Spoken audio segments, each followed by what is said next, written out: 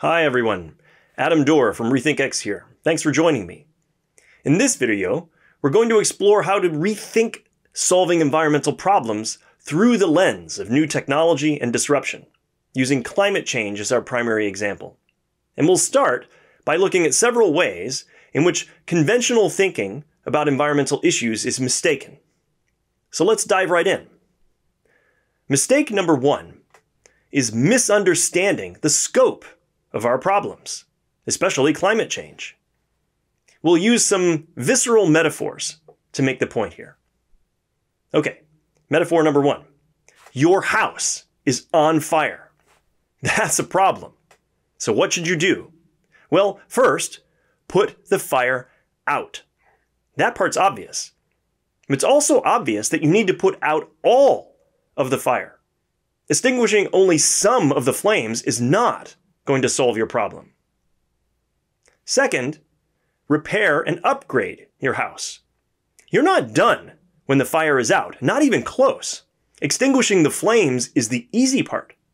You're only done when you've fixed all the damage, rebuilt what was ruined, and added safeguards to prevent future fires. Now, consider climate change. Our world is on fire. But the conventional narrative about how to deal with this crisis is ludicrous. Why? Because we can't solve climate change by consuming less or reducing some of our greenhouse gas emissions any more than we could save a burning building by putting out only some of the fire. And getting to net zero emissions, like putting out a fire, is only the first part of the job. Once we reach net zero, we'll still have a huge amount of repair and restoration work ahead of us, because the planet won't magically heal overnight by itself from the damage that we've done to it. So that's mistake number one. Our environmental problems are much bigger than most of us imagine, especially climate change. We can't solve them by taking shorter showers, driving a bit less, and just not eating meat on Mondays. The situation is far too serious now to fix with a few minor lifestyle changes. We need much more powerful tools to meet these formidable challenges. But the good news is that we already have the tools we need. We have the new and clean technologies that will disrupt energy, transportation, food, and labor over the next 20 years. Okay, mistake number two is forgetting that it takes prosperity to solve big problems. Prosperity is the term that we use to describe the general condition in which we possess sufficient means and know-how to transform our world or ourselves in needed ways. And the greater the problem we face, the more prosperity we require in order to solve it.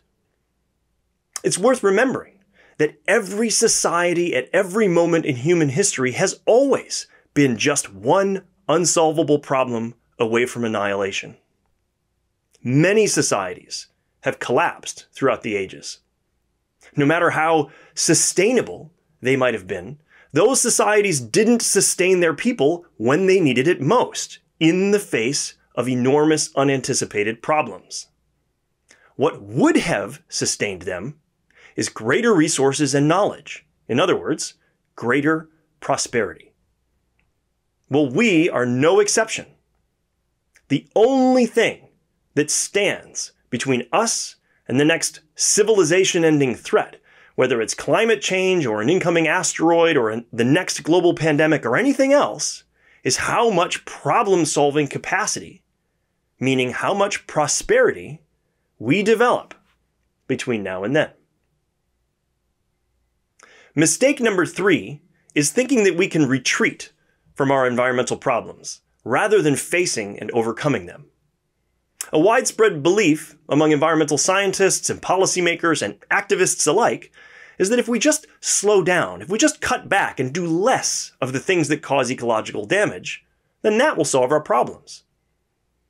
Well, the house on fire analogy is instructive here because it shows that cutting back on what is harmful isn't a complete solution. And let's really drive the point home here with a couple more analogies. First, we all have a natural, evolved instinct to freeze and then retreat from danger. If you stumbled upon a sleeping bear or a pride of lions 20,000 years ago, that instinct might have been a lifesaver. But there are times when freezing up and then trying to backpedal is exactly the wrong move. And unfortunately, for our civilization, this is one of them. We haven't stumbled upon a sleeping bear here. It's more like we've rounded a blind corner at a full sprint, only to face a chasm with no bridge. Well, we either make the leap or we plummet to the bottom. So, returning to climate change, cutting emissions by 25, 50, even 90% is not enough to solve the problem. Unless we achieve net zero emissions and withdraw several hundred gigatons of carbon dioxide from the atmosphere and oceans, by mid-century, catastrophic impacts are still inevitable. So here's our last metaphor. The belief that we only need to degrow the global economy and that will make us ecologically sustainable is like medieval doctors prescribing bloodletting. Number one, it won't solve the problem. It won't work. Number two, it will make actually solving the problem harder. And number three, it will create entirely new problems in the meantime. First, the bloodletting treatment won't work because reducing ongoing emissions does nothing to repair the damage we've already done. Second, the bloodletting treatment would undermine the very thing we need most to tackle this immense challenge: prosperity. The trillions of dollars, the technological innovation, the political will required to repair the atmosphere and oceans will all be much, much harder to muster under austerity than amidst abundance. And third, the bloodletting treatment would cause a global economic catastrophe and social catastrophe comparable to the climate crisis itself. The COVID-19 pandemic, for example, caused the greatest economic disaster since the Great Depression by reducing global production and consumption, GDP, by only 3.5%.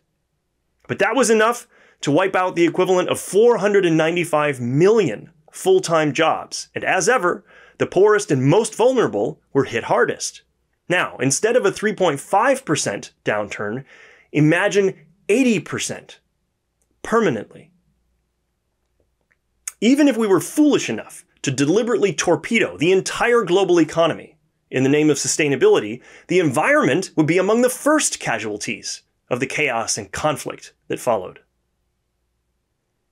Well, again, the good news here is that we already have the tools we need to solve the climate crisis. We don't need cold fusion or warp drive. Solar power, wind power, and batteries are here. Electric vehicles are here. Precision fermentation and cellular agriculture are here. Reforestation and enhanced weathering are here. We don't need miracles. What we need is major investment in refining, scaling, and deploying these technologies as soon as possible.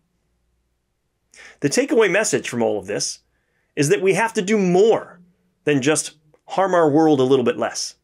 We have to stop harming it and start healing it. And the only way to do that is with new, clean technology. Okay, that's it for this video. There are links to the book, Brighter, and RethinkX's other publications in the description below. And if you're new to the channel, please consider subscribing and giving this video a thumbs up. That really does help increase our visibility and magnify the impact of our work. Thank you, everyone, for watching. And remember, the future is brighter than you think. We'll see you all next time. Take care.